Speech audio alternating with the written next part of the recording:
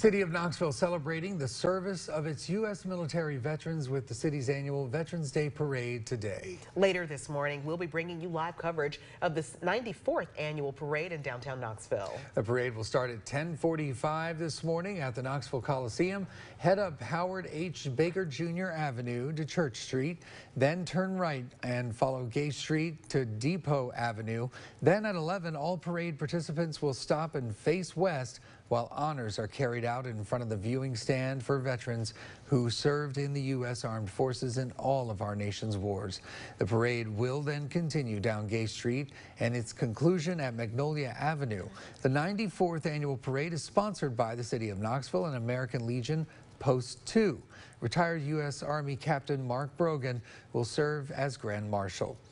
And we will be live along the parade route starting at 11 a.m. Then join us for our midday newscast right here on WATE at 12:30.